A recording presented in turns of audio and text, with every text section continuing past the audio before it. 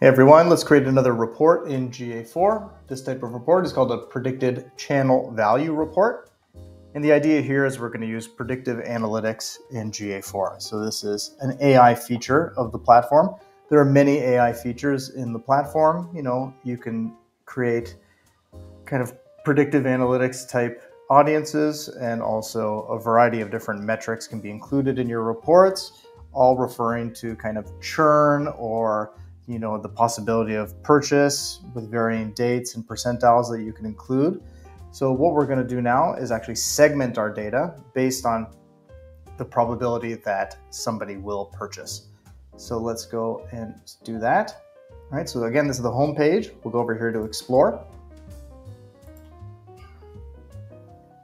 And let's click on Freeform. Okay. So let's start clearing stuff off because I want to start from scratch.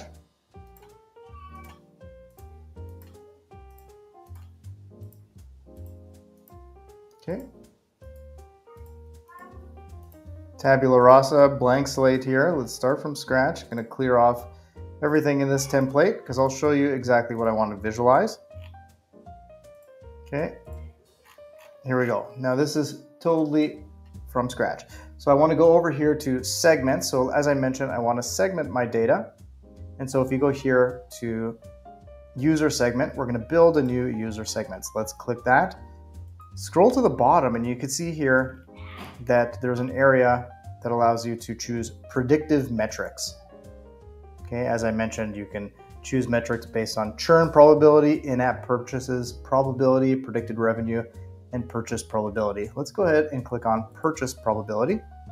And then we have to filter that. So we have to drill down in the kind of probability we want to apply to our data in our table. Most likely to purchase, that's a good one, right? You can play around here and just, check it out. But here I'll apply that. So this is the most likely to purchase, the top 10% of users, right? Perfect. So I'm going to call this something. Yeah, purchase probability, that's good.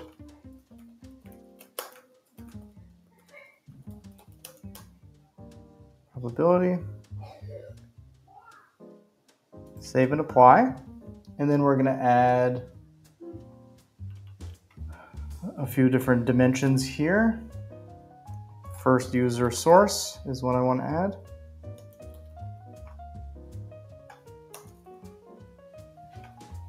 Source. And first user medium. Okay, these will all be very useful soon once we start to visualize it. I then want to add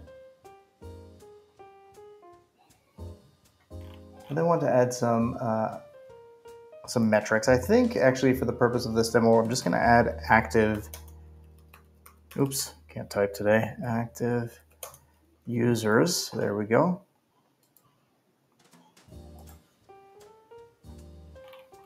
All right, and I'm going to go ahead and just start dragging stuff over. So metrics can be dragged over to values. And dimensions can be dragged over to rows. Okay. So first user source has been brought over. First user medium has also been brought over.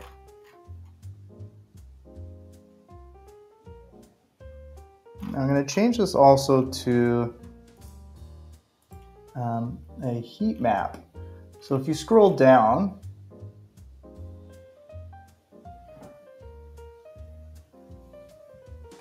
to chart type, you can, or sorry, cell type, you can change it to heat map.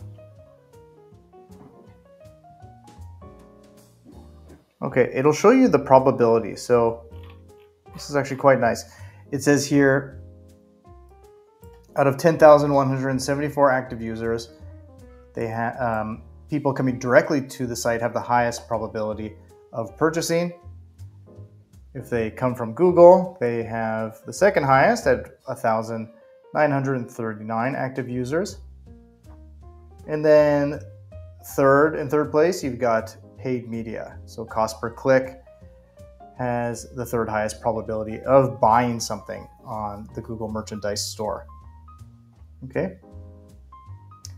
Now we can change the segment. I wonder if we can add a second type. Let's have a look. So in segments, go plus,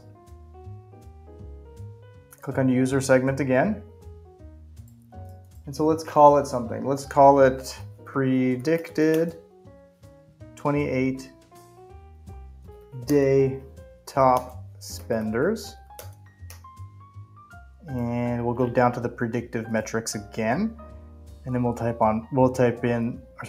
choose predicted revenue. Most likely to be top spenders. Let's check this out. So this is within the next 28 days. So not only are we segmenting by the probability that somebody will purchase, but we could also segment by how many of these folks are predicted to be the top spenders in the next 28 days, right? So for example, more customers might come to the store by typing in the web address directly. So this would be kind of a direct gateway to the site, and you can see that in direct. Watch, I'll show you.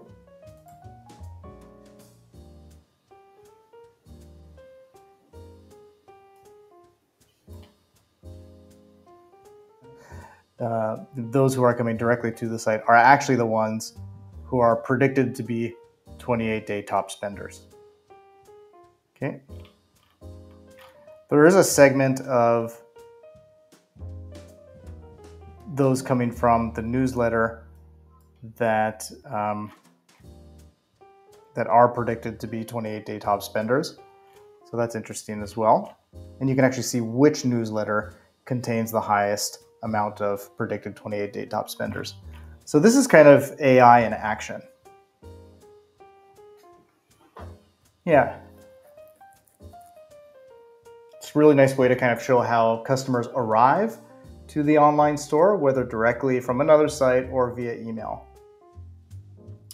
And you can see here that it's predicting which visitors are more likely to spend more in the next 28 days. You know, if you look at this one here, this segment, and it also shows which users have the highest purchase probability out of the total number of active users.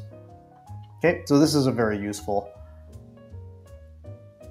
AI forward report that you can run in GA4. And you can do all of this in the Google Merchandise Store. So have fun with it, follow along, and hopefully that was useful. Take care.